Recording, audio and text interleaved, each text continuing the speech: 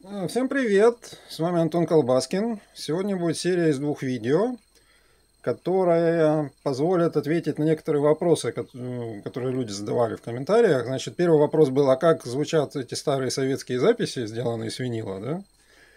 То есть сейчас у нас будет вот такая катушечка. Как я понимаю, она записана до моего рождения.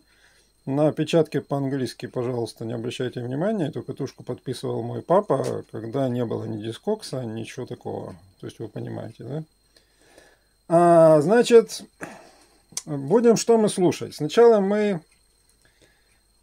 послушаем одну и ту же песенку. Мы послушаем через штатный усилитель Ростова 101, через штатный усилитель воспроизведения, который тут достаточно хороший, кстати. Я с удовольствием его слушаю. А второй раз, в следующем видео, которое выйдет за этим, соответственно, да, мы послушаем и через бюджетную версию усилителя воспроизведения, лампового. Просто чтобы вы могли сравнить, в чем разница. Я, честно говоря, не очень вкуриваю, как это через YouTube можно сделать, но раз люди просят, то почему бы и нет. Соответственно, это первая часть сериала, да, где будет воспроизведение через штатный полугерманиевый усилитель воспроизведения. Естественно, усилители настроены на одинакового ЧХ по одной и той же ленте. Уровни я постараюсь выровнять тоже там в пределах полудецибела, децибела. Но как повезет, как говорится, да? Значит, сейчас я выключаю микрофон и включаю воспроизведение через штатный усилитель Ростова 101.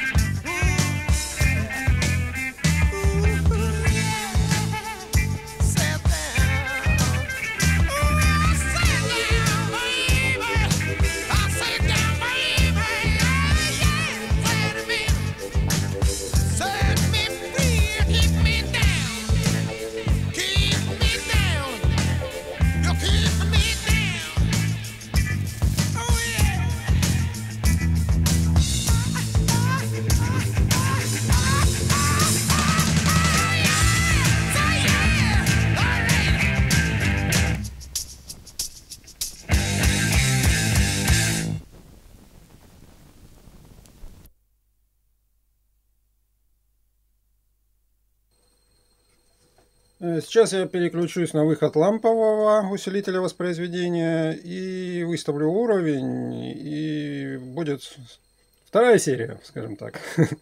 Ожидайте.